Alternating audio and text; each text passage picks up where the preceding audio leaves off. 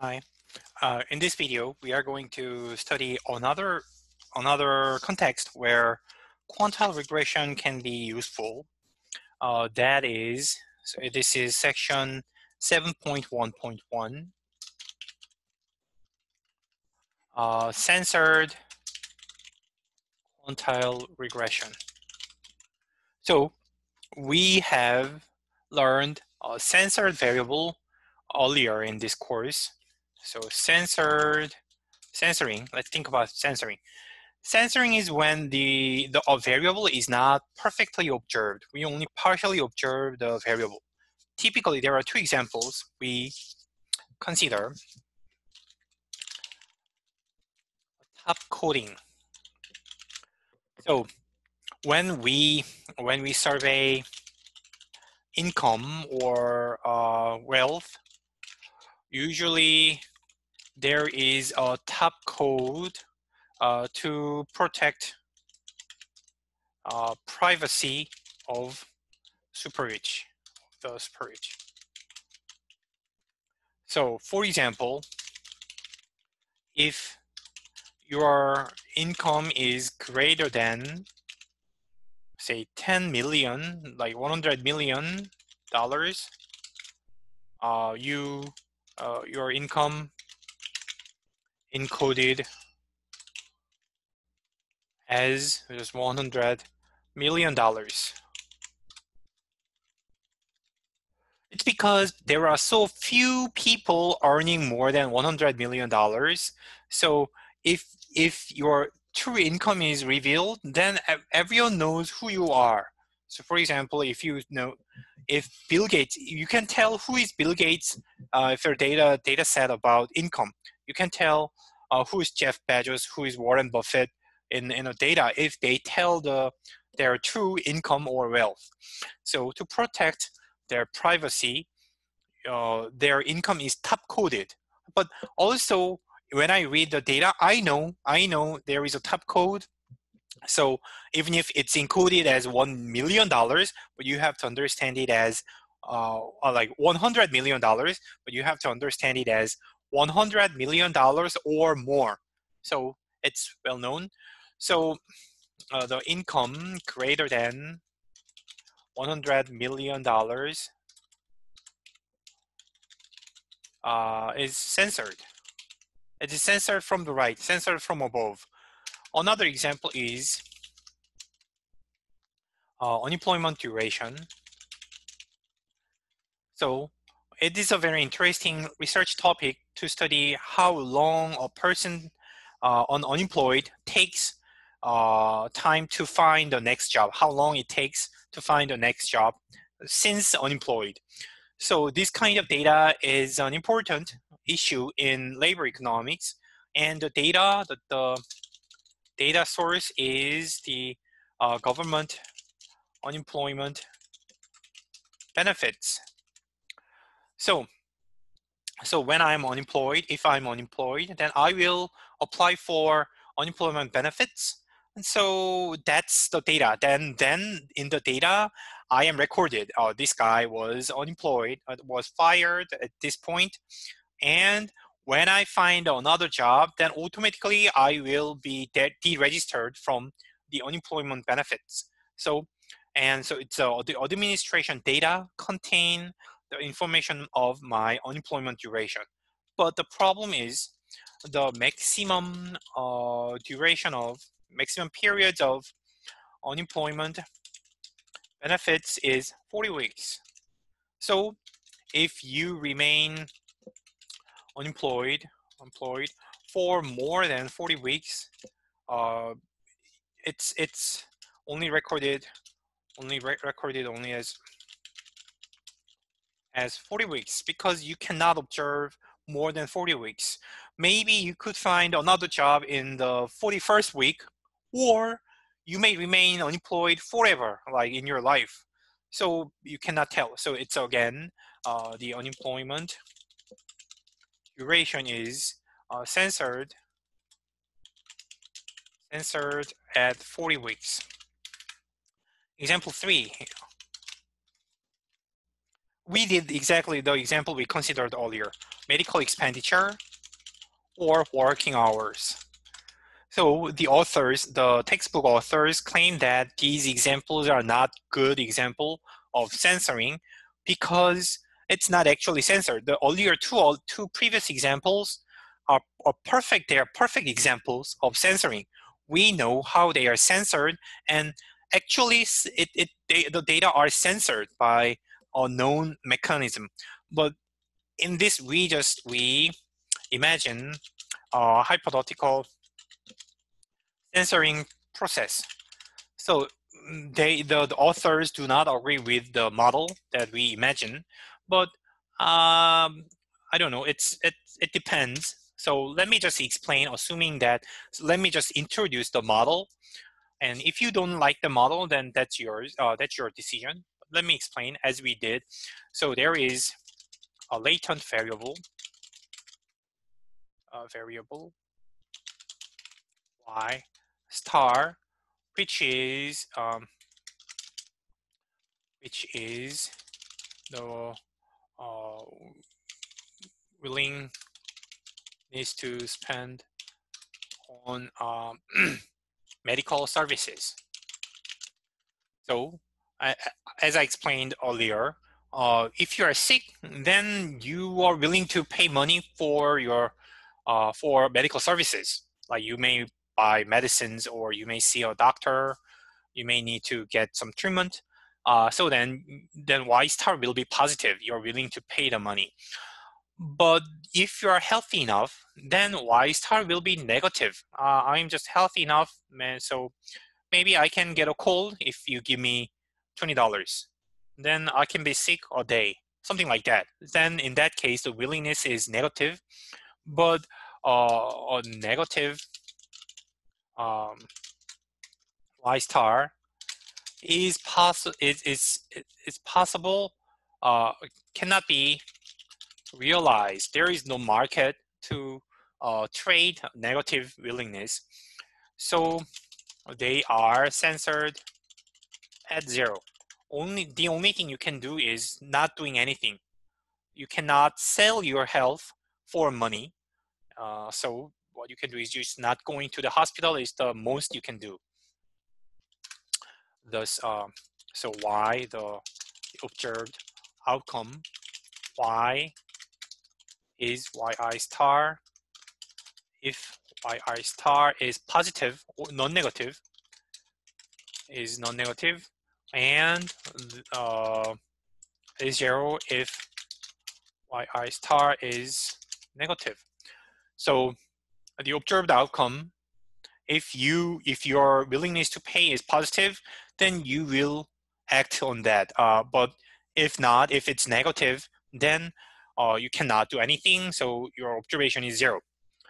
Same as working hours. If you are willing to work, like Y star is willingness to work, it can be negative. I will pay some money to you, so please give me your hours, like you like work for me. So I'd like to hire you, but that is not observed in the data. So also similarly, negative numbers are not available. So it's totally my imagination. It does not exist. It's just one way to interpret the medical expenditure data and working hours data. So anyhow, in these examples, so the main feature of that is one of the important feature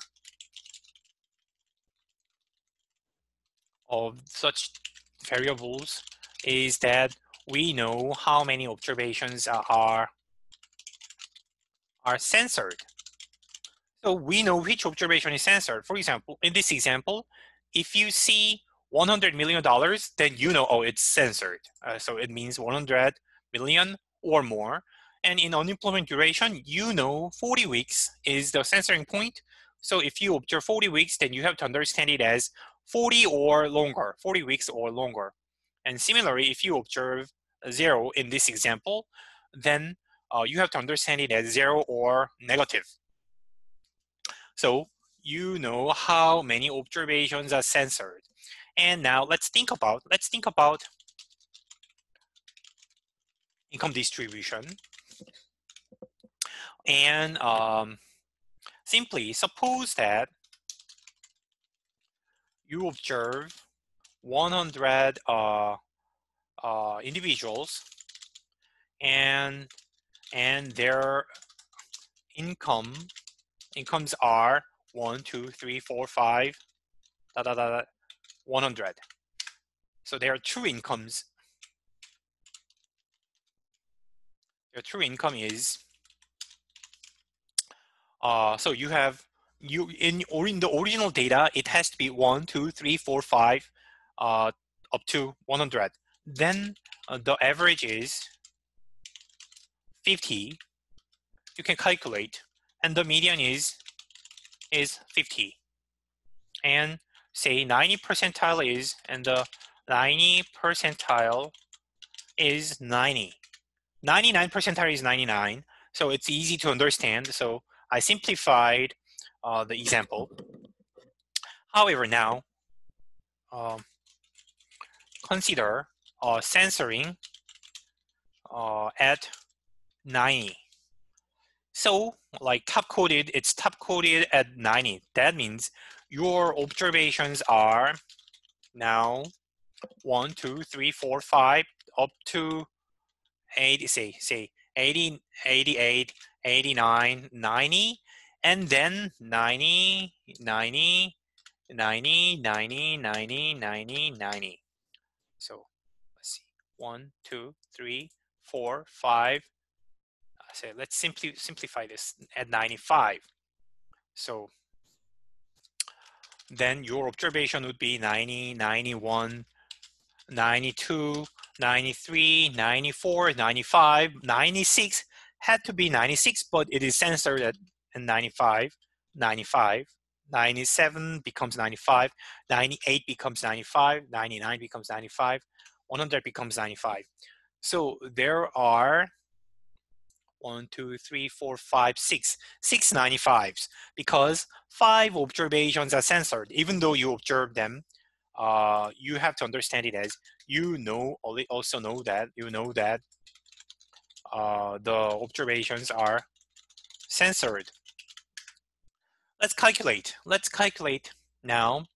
If you calculate the average, it will be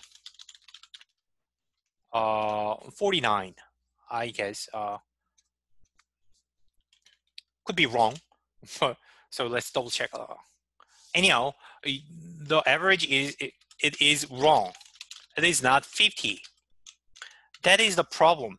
The average is miscalculated if you use this, but the quantiles are not affected by the censoring. I say more precisely, quantiles up to 95% are not affected by the censoring, because so there is no problem in calculating 9. Anyhow, the order does not change. Even if the exact numbers are censored, but you know 95, these observations are greater than the others. So that's the only information you need to calculate the quantile, or like percentiles. So for example, the median is still 50.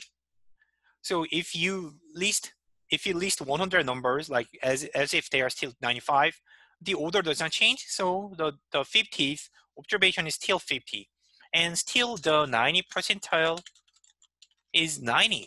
Again, if you line them up from the smallest to the largest, the 90 percentile is still 90, because as I said, the order does not change.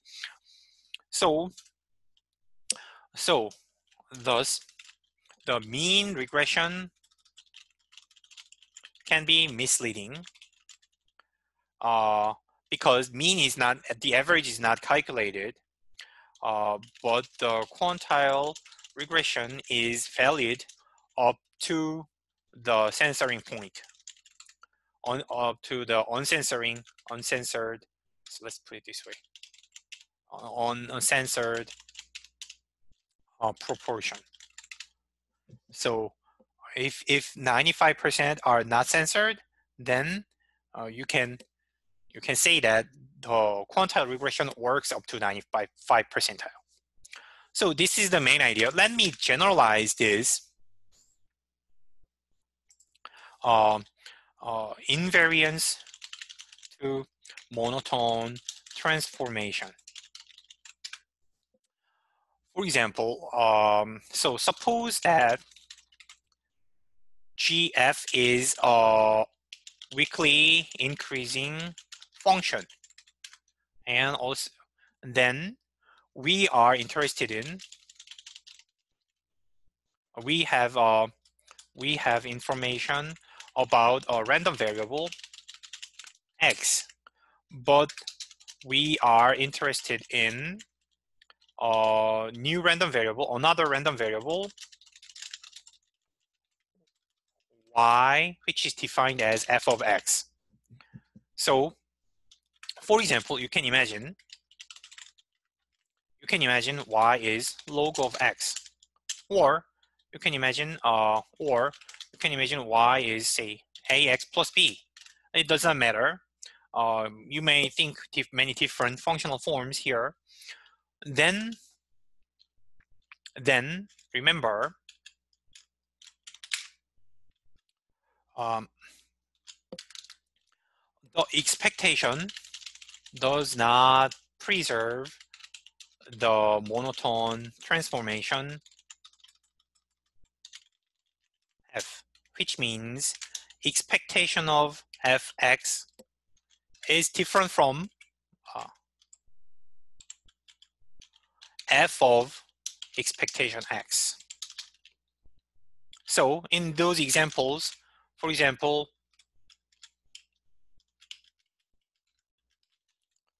so which means a log of expected value of x is different from expectation of log of x, right? By the way, but this transformation is okay because it is linear. Expectation preserves linear transformation. So let me erase it, it's confusing. So does not preserve nonlinear, okay, let's put it as preserve nonlinear monotone transformation f. But quantile regression, quantiles do preserve monotone transformation. Any monotone, linear or nonlinear monotone transformation, which means quantile of y, quantile of f x equals to f of quantile x. So in our example, you can think it as log of quantile tau x equals to quantile tau of log x. Then it means quantile tau of y in our example. So if you are interested in tau quantile of y, and if you know the relationship between x and y, and if you have information about, say, data about x, then what you can do here is, from the data about x, you can calculate, say, from the data on x, calculate quantile. It's easy. And then take the transformation f of q tau x. In this example, f is log, and then it is which equals to q tau of y. So if you are interested in quantile about y, then you can use quantile of x and then take transformation. It did not work for expectation, but it does work for quantiles. This is another nice and interesting property, especially in our example. The censoring example can be rewritten as, so remember the observed y was defined as yi star and 0, depending on the sign and if equals to 0. So you can rewrite this as, in one line,